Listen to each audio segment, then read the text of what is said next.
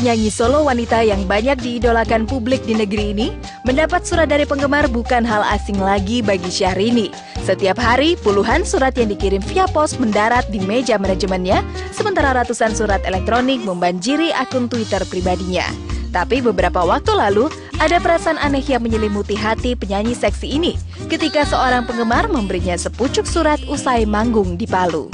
Malam setelah tampil di Palu, Syahrini sangat kelelahan dan langsung tidur usai membaca surat dari Nenek Suprapti. Tapi pagi-pagi sekali Syahrini sudah bangun dan siap memenuhi janjinya menemui Nenek Suprapti. Dengan bantuan pengemudi lokal, Syahrini bisa menemukan rumah sang pengirim surat hanya dalam waktu 15 menit. Berikut suasana pertemuan Syahrini dengan Nenek Suprapti yang diwarnai dengan tangis haru dan bahagia.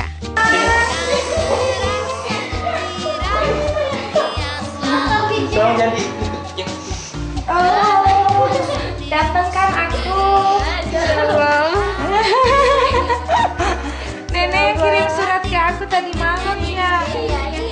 Nenek makasih ya. Seneng nenek aku datang. Oh, iya, kalau aku datang buat nenek. Oh, saya kira suntik apa? Enggak, Nek. Aduh. Nenek Suprapti sama sekali tidak menyangka Syahrini datang menemuinya.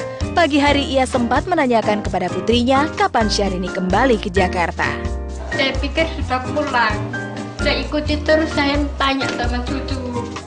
Saya tanya cucu kapan pulangnya. Sudah nek tadi subuh. Ya Allah, mudah-mudahan selamat. Terima kasih. Saya sayang karena lembutnya, cantiknya, kelakuannya baik. Iya, mudah-mudahan terus ya berkaryanya. Amin. Pokoknya jangan putus asa. Semua itu memang cobaan, jalan terus, berkarya terus. Supaya dapat jodoh yang baik, dapat pekerjaan yang baik, yang lebih lagi dari yang sekarang.